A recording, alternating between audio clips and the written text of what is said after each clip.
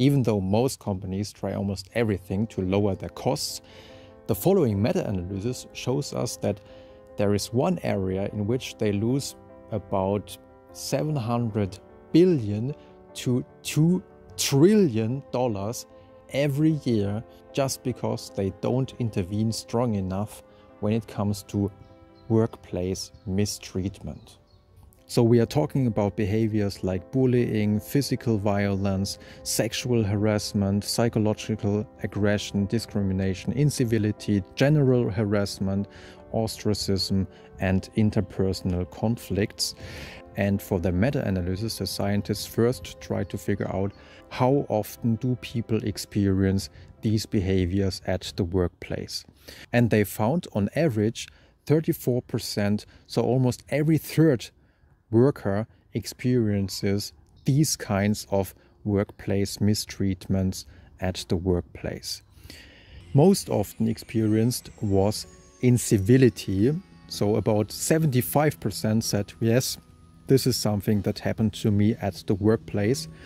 45% said that they experienced ostracism. So for example, if you go eating with your colleagues and they choose a table where there is no more chair for you, or for example, you don't receive group emails.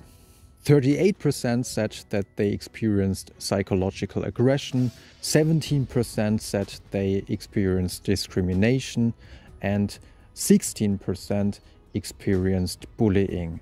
And sexual harassment, which by the way is the only one factor in which the numbers substantially went down in the past years, sexual harassment was experienced by 26% of the employees.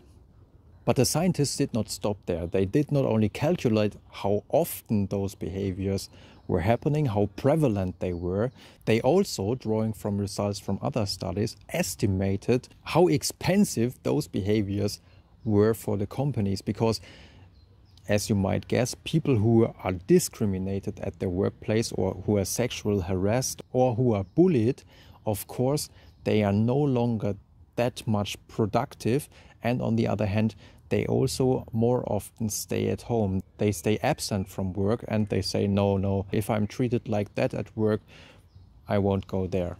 I get my paycheck, but I won't go there. Or if I go there, I don't work very hard. And therefore, the scientists came to numbers that I mentioned in the beginning, that these workplace mistreatments lead to costs of about 700 billion US dollars to maybe even 2 trillion US dollars. And actually they say the real number might be even much higher, because you also have to keep in mind that it's not only productivity loss for the company, but also these people really suffer, and many of them might suffer severe psychological distress for a very long time, and some might need psychotherapy, which of course is also causing tremendous costs for the society. And some of them, if you think for example of sexual harassment, some of them might never again return to a workplace. So the real costs actually could be much bigger.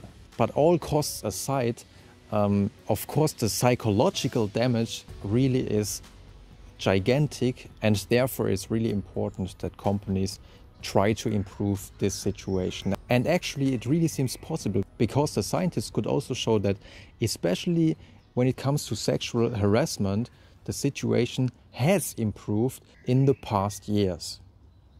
So the numbers are really going down, and the reason for that probably are movements like the Me Too movements and more emancipation all over the world. But this shows that if you change the culture, if you change the culture of your company or your organization, changes are possible. And another way to intervene, and this could also be shown in the meta-analysis, is to provide a good legal framework, because it could be shown that in those countries in which workers were better protected by law, there was less workplace mistreatment.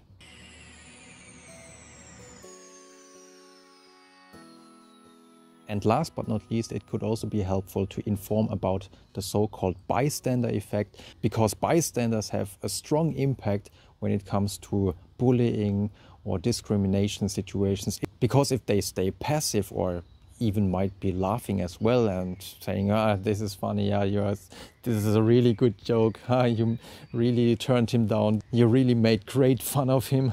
If they behave like this, of course, they justify this behavior. But if they intervene and if they say, no, come on, you are the boss, but you cannot treat your workers like this, then chances are that the culture will change. And in the future, there will be less workplace mistreatment. I hope you enjoyed this episode. Feel free to hit the like button if you found this episode helpful. And if you want, we will see you in the next one.